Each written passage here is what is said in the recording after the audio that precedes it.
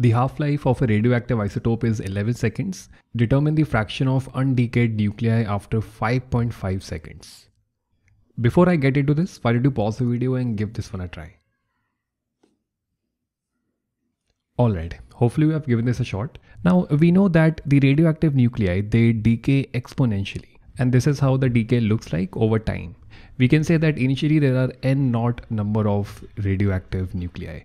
And the time it takes for this number to fall to its half, for 50% of the nuclei to decay, for it to become n0 by 2, the time required is called a half-life. So this time right here this is one half-life. And the number of undecayed nuclei which are still radioactive, they are n0 by 2 at this point. If we add one more half-life, then we can see that the number of radioactive nuclei that remain is half of this number, and that is n0 divided by 4. So this is 2 times the half-life. And similarly, if we add one more, then this is 3 times 3 half-lives, and the number of undecayed nuclei at this point is n0 divided by 8.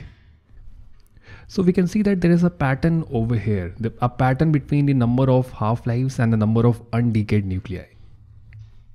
After one half-life, the number of undecayed nuclei are n0 divided by 2. And after 2 half-lives, it is n0 by 4. After 3 half-lives, it is n0 by 8.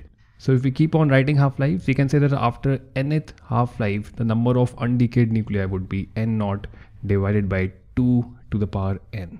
Because we can write 8 as 2 to the power 3.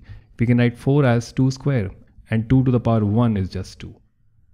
And the question is asking us to figure out the fraction of undecayed nuclei after 5.5 seconds, which is half of the half-life. Half-life is 11 seconds and 11 by 2 is 5.5.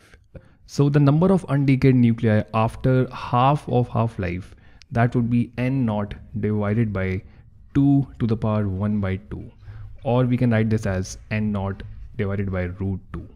We can say that the number of undecayed nuclei after 5.5 seconds, let's call that n. This is equal to n0 divided by root 2.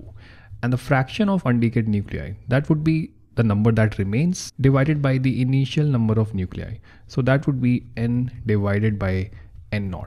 And this comes out to be equal to 1 by root 2.